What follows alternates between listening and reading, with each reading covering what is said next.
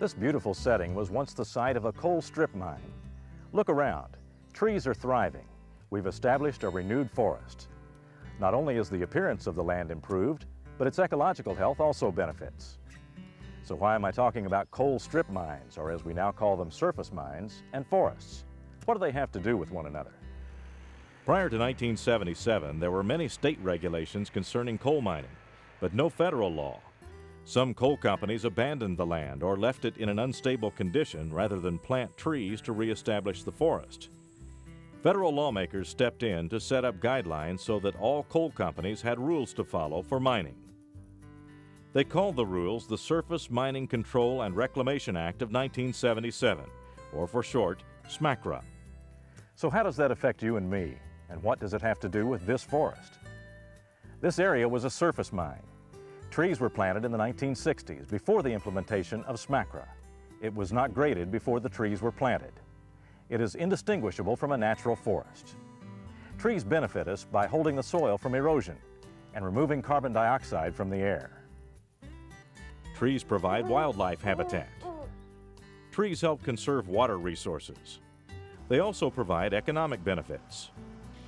Trees provide income from high-quality timber, like this forest.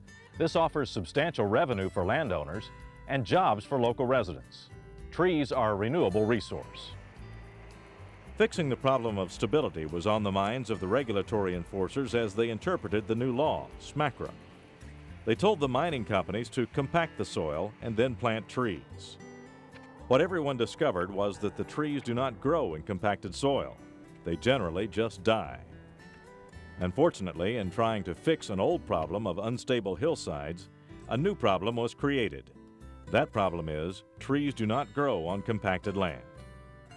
Well, all that is changing. Researchers have discovered ways to take the mine site and again return it to this glorious state of forest. Researchers from the University of Kentucky Departments of Forestry, Mining Engineering, and Biosystems and Agricultural Engineering, with support from Senator Mitch McConnell and Congressman Hal Rogers, have collaborated on research that is producing excellent results. Regulators now understand the importance of this work. Everyone is beginning to realize that planting trees on mined lands is crucial to the future of our environment. Well, it was pretty apparent that the reclamation required under the 1977 law was not working out very well. What was happening is the land was being packed down to the point where absolutely nothing could grow on it.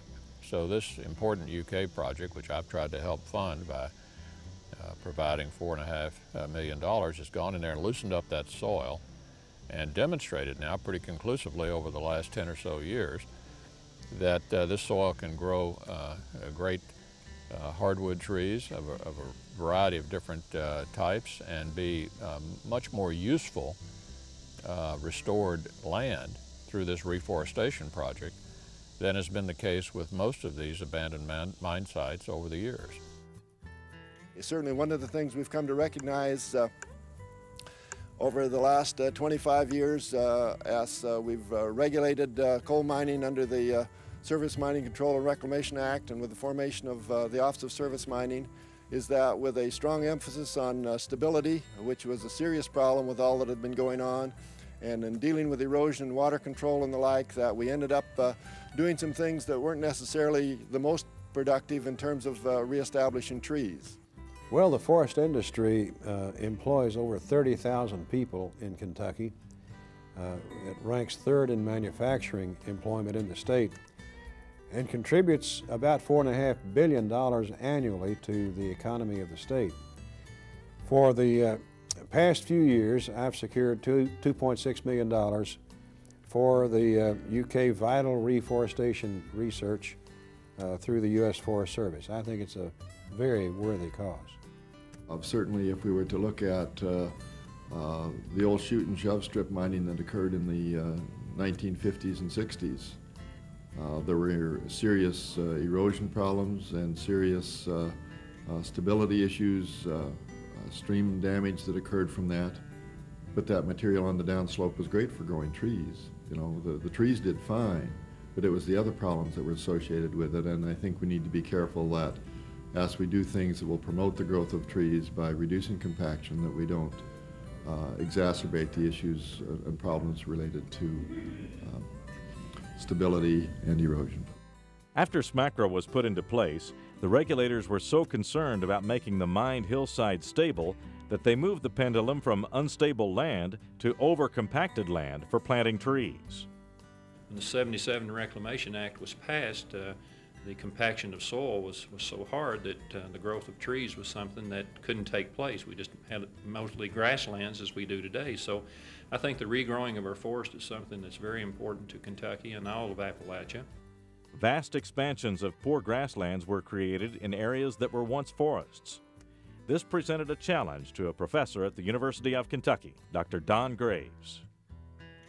Well, back years ago when they first really got into mining, I was sitting in my office one day and a person walked in and said, you know, we can't get anything to grow on mines anymore since we started mining, and can you help us? Well, that was a challenge right then, and we got told basically when I got started, well, that's a waste of effort. I don't know whether you should go out there and try that or not, because it's going to be a wasteland forever. But most of us don't believe that. We think that we can, since it started in trees, we feel like we can put it back into trees again for the future. We looked at what we knew had worked in the past and what, say, they had found at Carbondale in southern Illinois. They found that areas that had been uncompacted in the past now had the highest site indexes in the state for white oak, red oak, walnut, and yellow poplar. Those are the kind of trees that we want to grow, and those are the trees that we couldn't grow. We knew that that was something that we should look at, and that had to do with the compaction on the areas. We looked at what went on at Powell River, and this is what we were contending with, and that we couldn't get any bond releases on these areas, and so finally the mines gave up and stopped even trying to plant trees on surface mines, which meant that we were going to lose hundreds of thousands of acres of what was forest land in the state of Kentucky, millions in the United States, and not have all of the amenities that we look for in a forest condition, like water, recreation, etc. Every time we look at the mountains, even when you fly over them, you know, the tops of the mountains, you know, where you just see grasses, it's not where it was before. And we'd like to put it back the way it should be. And by following the initiatives that are spelled out, makes it much easier for reclamation and putting trees back. Researchers, state regulators, the Office of Surface Mining, the Department of Forestry, and others created a plan that could be used to reclaim coal mines and reestablish a forest. What prompted the development of the Kentucky Reforestation Initiative, or Reclamation Advisory Memorandum 124, was largely the issuance of two documents in the spring of 1995. That would have been revisions to 16200, our Kentucky Revegetation Standards, and revisions to Technical Reclamation Memorandum 21. Those two documents did two things. They changed the number of species that had to be planted on mine sites, as well as the type of species that had to be planted on mine sites. RAM 124 is a guidance document. It largely requires the operator to select the proper soiling material they're going to put on the surface. It asks that they minimize as best as possible the amount of compaction that occurs. It asks them to ensure that they select appropriate species that are in fact supportive of the land use they will be establishing. It asks them to ensure that they use good tree planters when they're planting these trees on these sites. Largely that's what's in RAM 124, or the forestry reclamation approach. In December of 2003, a multi-state initiative was launched. State and federal regulators came together and created a partnership in the 7 Appalachian states. This partnership is called the Appalachian Regional Reforestation Initiative. The Appalachian Reforestation Initiative is a partnership that includes 7 states who are working together to promote the growth of more high-value hardwood trees on mined land using techniques that have been proven through years and years of forestry research. Some of the benefits that Kentuckians will enjoy from this initiative is establishment of a valuable renewable resource on mine lands, enhanced wildlife habitat, improved water quality, certainly additional carbon sequestration capabilities, and the reduction of erosion and sedimentation on mine lands. The Appalachian Regional Reforestation Initiative complements the work we're already doing to restore abandoned and reclaimed mine sites in our Commonwealth. We are proud as a Commonwealth to be a partner in this initiative and will continue to actively promote surface mining and reclamation practices that will result in long-term economic and environmental benefits in the Appalachian coalfield regions. Through this partnership and using RAM 124 as a basis, the ARI team created a forestry reclamation approach.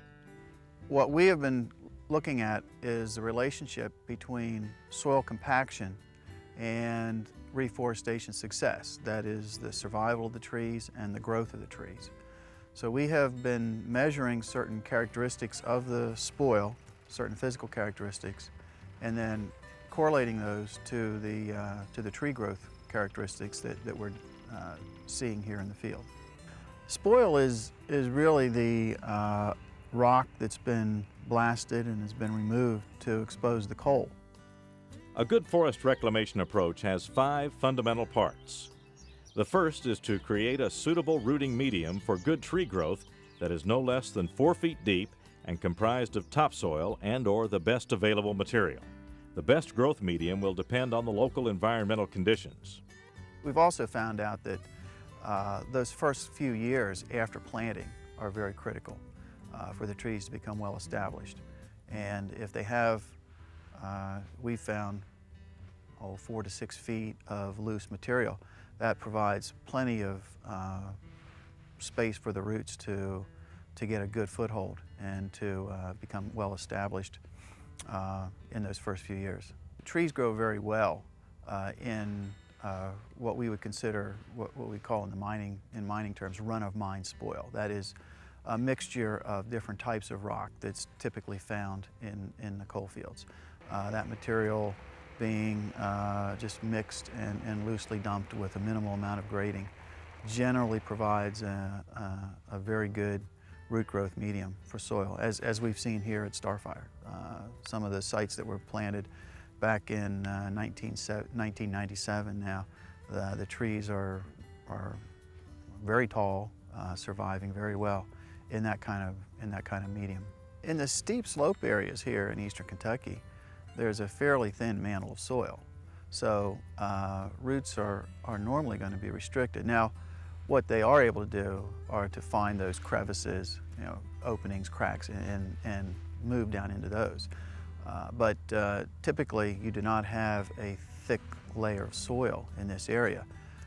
So it's the natural conditions, although supports trees very well, are not the ideal conditions you would pick if you were going to construct a forest.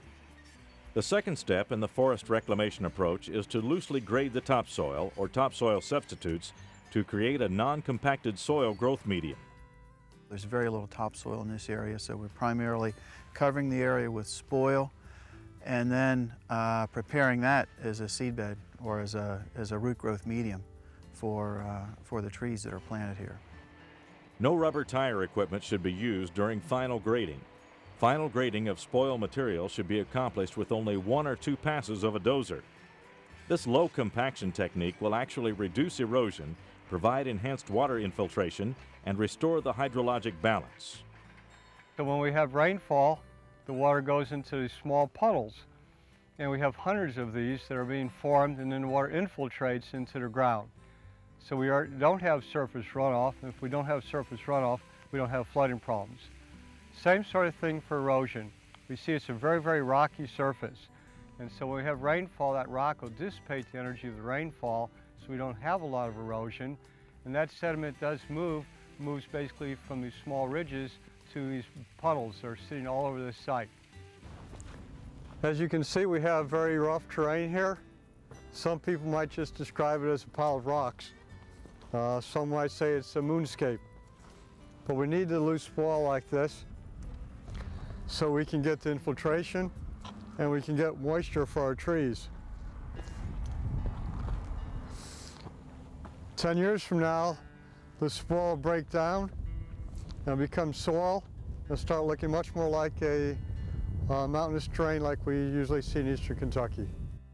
Dr. Lee Todd, president of the University of Kentucky, has firsthand knowledge of the research conducted by UK at the Starfire Reforestation Project.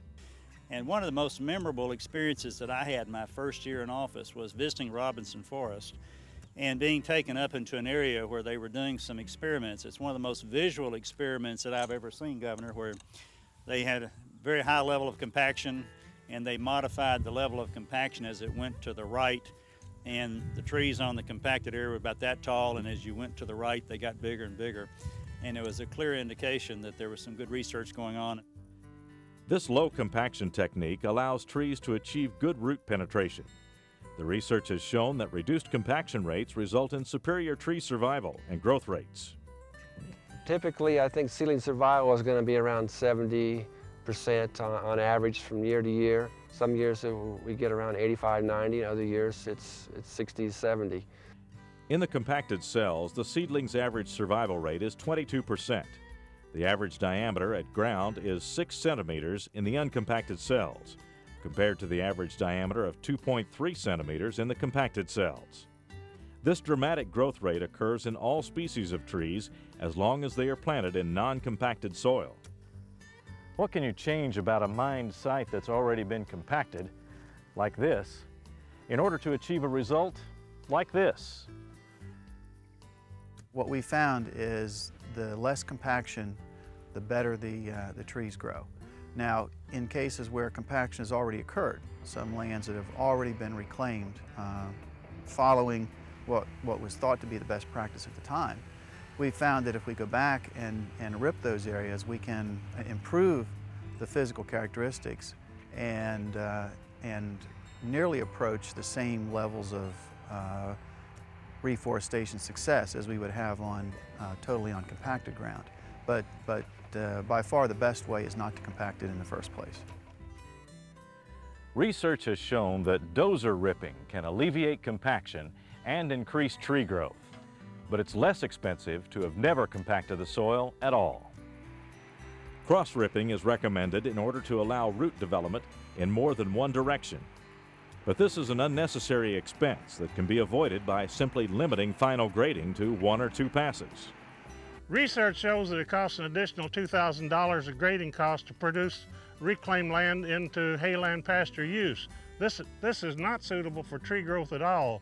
And when we get into that shape, then if we're going to grow trees, we have to change and use some kind of equipment like this to make it suitable for tree growth.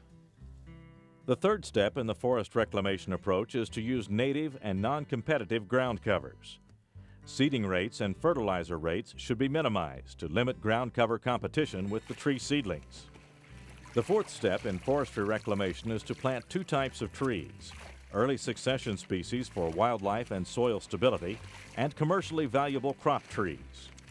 In 5 years, the hardwoods will probably be 3 to 5 feet tall. Some seedlings like ash or poplar on a productive site could be 6 to 7 feet tall. The pines would be about the same height. Natural succession of native forest plants and natural invasion by native species also takes place when you use the forestry reclamation approach. We had to grade it many passes to get it down to this level. And so that is more compacted. This we only took a couple passes over, and it's very loosely compacted compared to this side. And then the stuff beyond the smaller trees there is 40 to 50 years old. It's even less compacted because it was just dumped in place. And seems that the loose compacted material makes optimum growing conditions for trees. The fifth and final step is to use proper tree planting techniques. The tree planters will take the seedlings out of seedling bags, and I will give them a mix of seedlings, so they'll have maybe 5 to 7 different species in their planting bag. And they will randomly pull these seedlings out of their bag to try to create a more natural lookout on the planting site. The tree planter is going to carry probably 300 to 400 seedlings in its pack. The seedlings are about 12 to 18 inches tall, maybe 5/16 in diameter. and the tree planter will plant maybe 1,000 seedlings a day, working 9 hours a day. The method that we use to plant the seedlings is with a hodad, and it's a mattock-like tool, and you're going to swing it in the ground and make a hole about 10, 11 inches deep and slip the seedling in there to get the root in straight and close the hole up tight and step behind it. The way we plant is we pull the seedlings out of the bag, and typically the roots are around 9 to 10 inches long, and we'll plant them just the way they come. Another problem that tree planters, some tree planting contractors have, is that they don't plant the root straight in the ground. They'll plant it in an L shape or a J, and so you don't get your planting depth, and you have poor survival that way. These are the steps to prepare the land to grow quality hardwood trees. But we also need good water infiltration to reestablish a forest. The University of Kentucky is also doing research on this. What we're looking at is an experiment to measure how much water infiltrates or seeps through these test cells and how fast that water comes out. We're also measuring water quality so we can know what's in the water itself for potential use in future projects that might be related to habitat. Dr. Chris Barton is doing research on stream restoration. Part of the restoration project on the mine site is to look at not only getting trees reestablished and reestablishing the stream systems on those sites, but do it in a fashion that mimics the natural system. This is an example behind me of an undisturbed system that has not been mined, and we try to examine the conditions of this forest and mimic that on the mine site. So not only are we putting trees back on the mines, but we're trying to reestablish the function of that forest, reestablish the habitat, and also we're trying to reestablish the function and the habitat of the stream system itself. But it'll also provide some benefit to the people in the area due to improved water quality, potentially reducing the flooding that occurs on these sites, and also providing a long-term end use of this land with respect to recreational areas and wildlife habitat. So this project at Bent Mountain, it ties into other projects, for example, stream restoration type projects where we want to go back and look at recreating a stream because we need to know how much water's coming out and how fast that water comes out so we can decide how big that stream should be. Also for habitat, we want to know what's in the water because that's going to affect the bugs and the fish that will live in the stream. When you have recreated a good water system and planted a forest, then you have created a new habitat for wildlife. The Rocky Mountain Elk Foundation sees this as another opportunity to create better wildlife habitat in East Kentucky, across all of coal country, but with the elk herd in Kentucky, 4,500 animals. Our radio telemetry data shows us that they spend a lot of time on reclaimed mine lands, and by using these techniques that this initiative promotes, can create better habitat for elk, but a lot of other wildlife too, grouse, deer, turkeys. A lot of songbirds will benefit from this type of work. Trees are also a consumer of carbon, and you can also start looking at carbon sequestration because power plants generate a lot of CO2. This takes the carbon out of the air and stores it in the trees. Our economic benefits are, with proper management, timber values should increase. Taxes can be reduced for landowners if they use land in these ways. Having more forest land can enhance and create more tourism, outdoor recreational activities.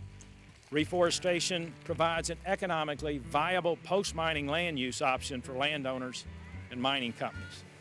That it also not only brings back the forest in Kentucky for the future, but I think it also helps build a strong economy by being able to grow the hardwoods that we're going to be able to grow in the looser compacted soils. So I think it's a very important initiative not only to the mining industry but also for the environmental community and all of those that are involved, and especially the economy of eastern and western Kentucky. It should be conducive for some of the tourism emphasis that the state would like to have in the particularly in eastern Kentucky. It seems like I've heard more about that as some possibilities. Better landscape after mining has got to be more appealing to attract tourists, new industries into the region. And eventually, I think it'll enhance the timbering industry of eastern Kentucky if we can get trees that are grow well more quickly than we've had in the past on these mine sites. That's got to have a positive economic influence. The Commonwealth of Kentucky and the nation need coal energy. Over 50% of all electricity in the U.S. is generated by coal. We must work together to use our resources wisely and as closely as possible recreate the land and water as it was before mining. The energy strategy recognizes that the reclamation of active and abandoned mine sites must be part of our commitment to responsibly develop Kentucky's energy resources. How do we implement this idea of the forestry reclamation approach? I think it has to start before the permit. It has to start with your property people and your land people, because with your property people, they have to be able to explain it to the owners of the land. Most of the property that is in East Kentucky is leased from individual property owners, even though the mineral companies own vast tracts of mineral. And they have to have a desire to have trees back. Reclamation is a continuing investment in our long-term future, and the return on that investment will have a positive impact for generations to come. Benefiting future generations. That's where it's really going to come in, because it's our kids who are really doing this for. It's not for us today. We need to reconsider some of what we've done in order to make sure that we can have that productive hardwood forest. It's a win-win-win situation. I think anybody who's concerned about the environment would be excited about the prospect of returning this land much more clearly. In some ways, it's going to even be better than the land was originally with this great timber on it. This research initiative to study the Appalachian surface mined areas and its effect on hardwoods is a long-term effort, of course.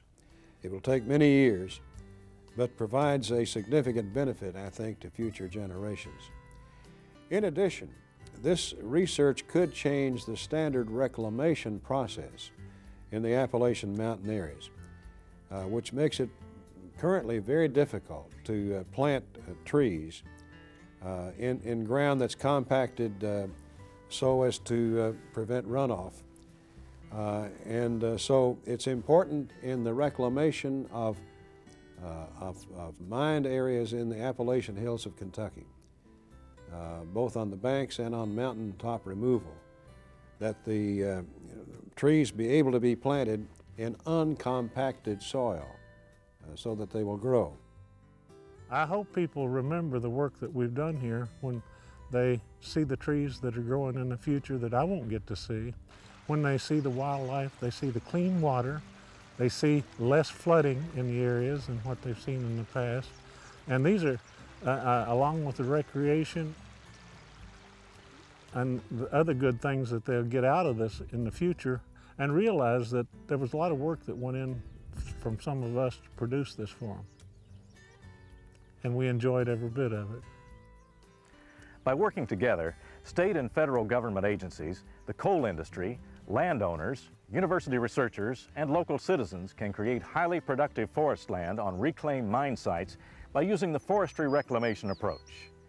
Be a part of the effort to reclaim the future.